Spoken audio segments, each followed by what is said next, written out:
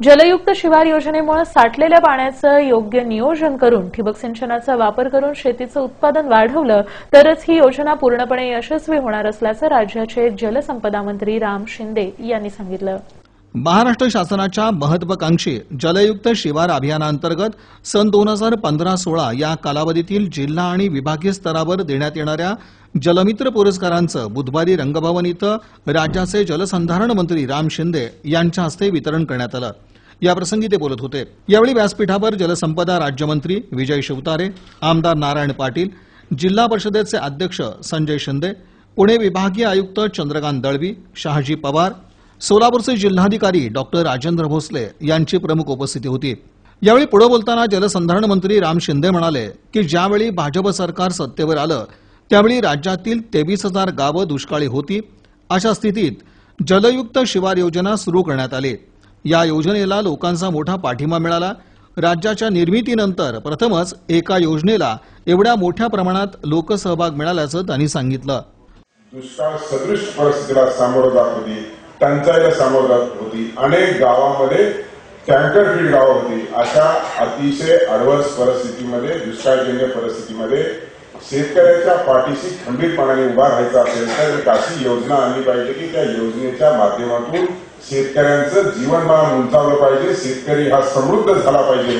आणि जलयुक्त शिवार अभियानाची घोषणा केली आणि अवघ्या 35 दिवसांमध्ये 5 डिसेंबर 2014ला शासन निर्णय केला आणि ही योजना लॉन्च केली। जलयुक्त शिवार योजनेमुळे साठलेल्या पाण्याचं वर्षभरासाठी चांगलं नियोजन करा, उपलब्ध पाण्याचा विचार करून पिकं घ्या, ठिबक सिंचनाचा वापर करून शेतीचं उत्पादन वाढवा तरच ही योजना पूर्णपणे यशस्वी होईल असंही जलसंधारण मंत्री राम शिंदे म्हणाले।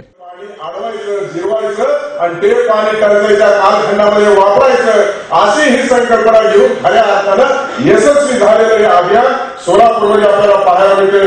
आणि सोलापूरच्या जनतेने, नागरिकांनी, सर्व लोकप्रतिनिधींनी याच्यामध्ये हिराडीने भाग घेऊन अतिशय मोठ्या प्रमाणात कामं झाली। आणि म्हणून मला सांगत होते सकाळी की आता आमच्याकडे टँकर लागतच नाही, भविष्यात टँकर लागणार नाही, परंतु आपल्या काही तालुक्यांचा तर इतिहास आहे की टँकर सुरू झाले की पहिला टँकर सोलापूरमध्ये लागला।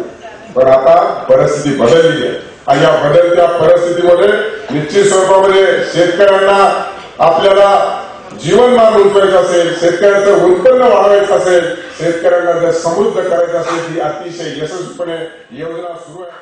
जलसंधारण राज्यमंत्री विजय शिवतारे यांनी जलयुक्त योजनेमुळे दुष्काळी पट्ट्याचं चित्र पालटल्याचं म्हटलं। या गावामध्ये किती लोकसंख्या आहे, या गावामध्ये जनावरांची लोकसंख्या किती आहे, या गावामध्ये पीक पद्धती काय, ज्वारी किती आहे, बाजरी किती आहे, कांदा किती आहे, हरभरा किती आहे, त्याला लागणारं पाणी किती आहे, या सगळ्यांची अकाउंटेबिलिटी काढली आणि लागणारं जे पाणी आहे आपल्या एका सीझनचं, 2 सीझनचं, त्या पाण्याचा हिशोब करून आपल्याकडे स्ट्रक्चर किती आहे, पाऊस किती पडतो, किती पाणी आपण अडवतोय आणि मग डिफिशियंट किती आहे, तूट किती आहे, जेवढी तूट असेल त्याप्रमाणे सिमेंट बंधारे असतील, आपले जुनी स्ट्रक्चर्स असतील त्यांची पुनर्स्थापना असेल, त्यांच्या पाण्याची व्यवस्था व्यवस्थित करणे, गाळ काढणे, लिकेज काढणे, अशा प्रकारचे कार्यक्रम आपण केले आणि आपल्याला आवश्यक असणारं जेवढं पाणी तेवढं तिथे अडवायचं। हा कार्यक्रम केला, सुदैवाने चांगला पाऊस गेल्या वर्षी झाला आणि अतिशय चांगली चित्र समोर आहे। दरम्यान यावेळी राज्यात जलयुक्त शिवार अभियानांतर्गत राज्यस्तरावर महात्मा ज्योतिबा फुले जलमित्र पुरस्कार, विभागीय स्तरावर जिजाऊ जलमित्र पुरस्कार तर जिल्हा स्तरावर पुण्यश्लोक अहिल्यादेवी होळकर जलमित्र पुरस्कारांचे वितरण करण्यात आलं। या योजनेचं आपल्या लेखणीतून दखल घेणाऱ्या पत्रकारांनाही यावेळी सन्मान करण्यात आला। पत्रकार शिवाजी सुरवसे यांना पुणे विभागाचा प्रथम पुरस्कार देण्यात आला।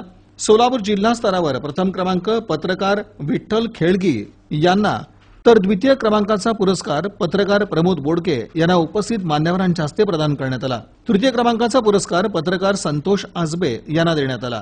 स्मृतिचिन्ह, ट्रॉफी, रोख रक्कम असं पुरस्काराचं स्वरूप होतं।